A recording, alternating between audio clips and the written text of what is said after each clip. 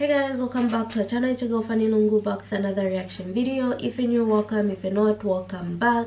Thank you for 21,000 subscribers. You guys are the best. Keep supporting us. We really appreciate. So today I'm going to be reacting to amazing, I think, Reverend Professor Keith Ward on Muhammad as a prophet of God. So without wasting time, let's get into the video. What do you, as a Christian theologian, make of the prophethood of Muhammad? Do you have any thoughts about that? I know yes, lots of thoughts about that. I do think that Muhammad was a genuine prophet of God, and that he was raised up by God, and that the Quran is in some way an expression of God's revelation. So I do think that. I am a Christian. I mean, I'm a follower of Jesus, so that clearly I'm not a Muslim, but I think I'm totally opposed to people who misunderstand Islam as a rejection of Christianity. I think that is not true. I think Islam as I see it, and Muhammad, I don't think he knew much about Christianity. I would have thought he was opposed to some of the views of Christians that he knew about, and I think that's true. But I don't hold any of those views, in fact, and none of my colleagues do either. So there are differences. I mean, there are clear differences, but I think he was Muhammad was a genuine prophet of one God, who stand against a sort of popularized Christian version of there being three gods, or let's see, three different things in God, was correct. He was justified in this. So I look for an increase. I see the difference between a school of Islam and a school of Christianity as about the same sort of difference as a difference between me and conservative evangelical Christians. So there are differences. I can live with those. I can respect those who differ from me. And I think I have to say I'm not infallible, so I'm not saying that I know that I'm right. To use an expression from the Quran, God will decide who is right. But you have to go along with your own feelings. So I follow Jesus because I think he was a human expression of the wisdom and love of God, and the main message of that is that God loves, without exception, everyone. There are Christians who don't believe that. There are Muslims who do believe that, right? But wouldn't use words like incarnation or the Trinity, etc., some certain forbidden terms. But if you accept that religious language is fluid, and that all of us are unable to comprehend the nature of God precisely, I think Islam and Christianity shouldn't really be regarded as two different religions. I think they're two different ways of approaching God. And I'm nearer to many Muslims than I am to many Christians. So that's a very, very interesting answer. Can I just ask this question? It's really on behalf of, I know some of the Muslim viewers, audience will want me to ask this. Muslims also have a very high regard for Jesus, clearly, yes. And see him as an incredibly wonderful human being who expressed the love of God to the outcast and the sinners and so on, and that's all wonderful. So your admiration for Jesus is shared by Muslims too, although maybe expressed slightly differently, of course. Yeah. He's not seen as an icon into God that we pray through, of course. But they would wonder, the question would be, why aren't you a Muslim? If you accept in that mindset, if you accept that Muhammad is a prophet of God and you believe in one God and God sent Jesus, that is virtually a definition of what a Muslim believes anyway. So they would ask, why aren't you a Muslim? And saying you're a Christian is not an answer, because for the reasons you mentioned, Muslims can already encompass that understanding as well, that he is someone who expresses the love of God to you and in the wisdom of God in a very special way. You know, many Sufi Muslims could say, yeah, absolutely, we agree with you, but we're Muslims. So the question is, why aren't you a Muslim? That's the question. Well, it's like asking me why I'm an Anglican or an Episcopalian rather than a Methodist, because that's the way of thinking of God, which has, I feel, demanded my loyalty.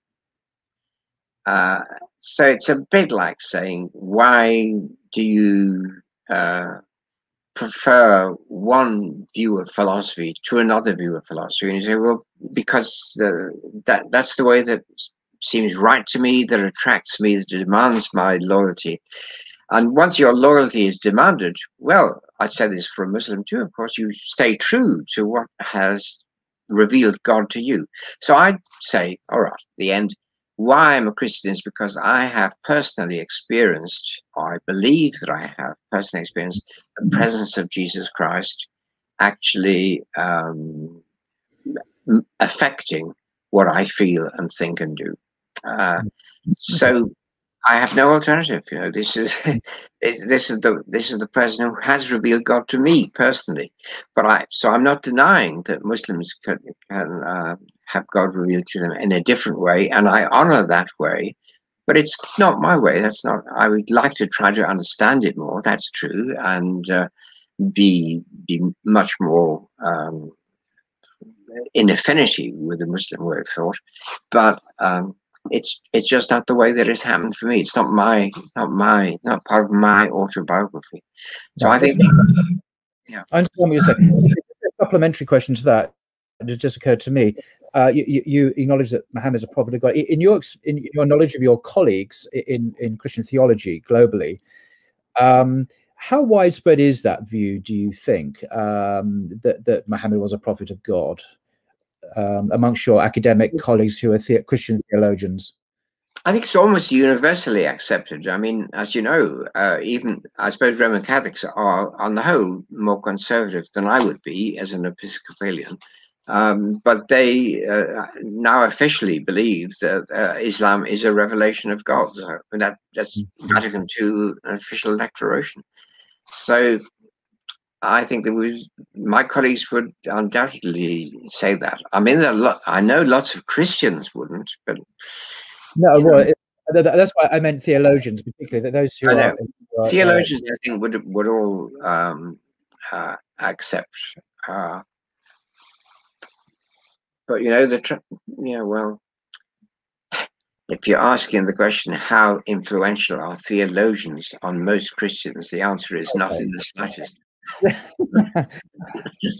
Yeah, no, there's some new input. Yeah, anyway, but that's interesting. That will come as quite a revelation and quite a shocking thing to say, that in your experience, most of your academic Christian theological colleagues who are not Catholics would actually see Muhammad as a prophet of God. Yes, I think that's true. That's remarkable. That I didn't know, actually. So it was a genuine question of mine. That's interesting.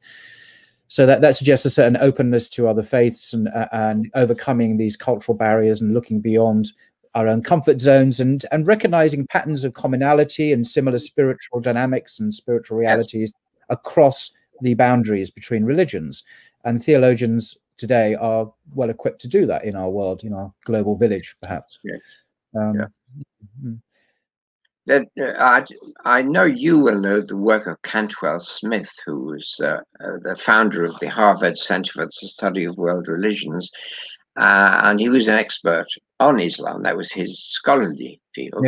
And he actually recommended that we should stop using the word religion as though there were different blocks of huge beliefs, which everybody who's a Christian has this block and everybody who's a Muslim has that block. And we just should talk about ways of faith and ways of approaching God. And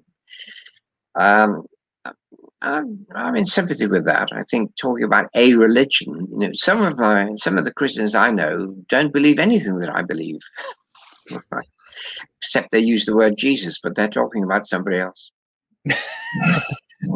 I think this bespeaks of a yawning chasm, shall we say, between your world, in that sense, of the academic theologians, and certainly many in the pew, say in the United States and Africa and other parts of the world, where they are exclusivist to the absolute. You know, only, I hear this all the time, only Jesus will lead you to God. And I say, well, okay, so Moses didn't know Jesus. Is he damned? Because you've got to believe in Jesus to be saved. Well, what about all the prophets? They didn't know.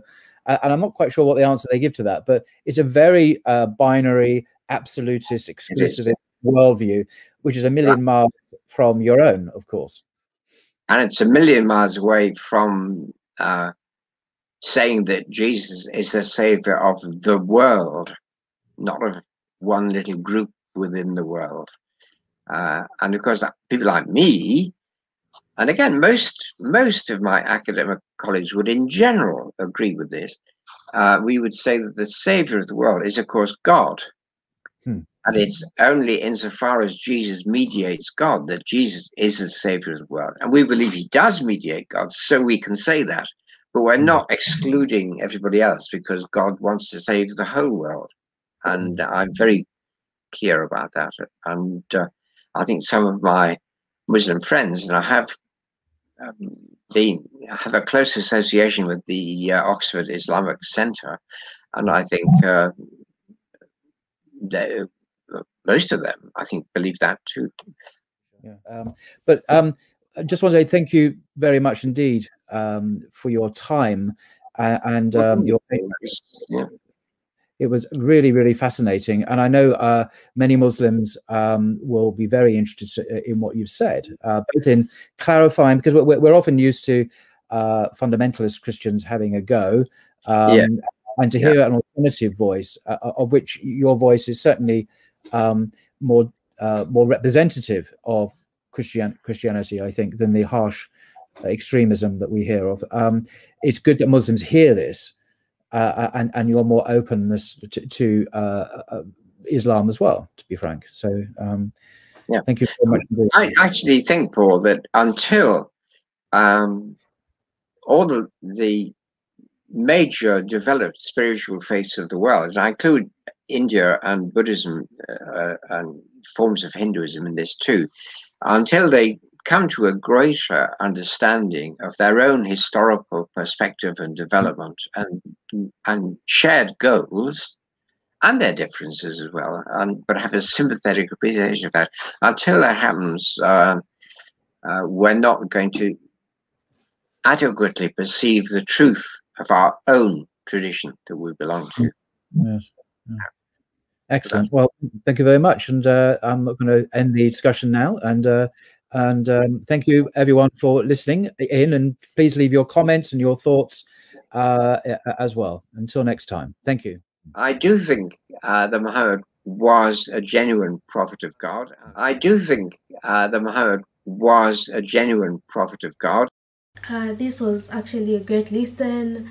And it raised one question in mind when these guys were having that conversation. And my question is it possible to believe in more than one religion, where I take something good from this religion, something good from this religion, and something good from this religion and another religion? It can be one, it can be 2, 3, 4, 5 different religions. I'm picking the goods in it. Is it possible for me to live such a life where I pick only the good parts of it and help them create a certain lifestyle that I live by? Also understanding the fact that I'm still following one God. I'd love for someone to answer me that. Otherwise, this was pretty amazing to listen to and quite straightforward. And yeah, but if there's any other points that were discussed in this video that you guys would love to talk about, comment down below. I'll be sure to reply to your comments. If there's anything you want me to react to, let me know down below. Make sure to give this video a thumbs up, share it with your friends, and of course do not forget to subscribe, and I'll see you in my next reaction video.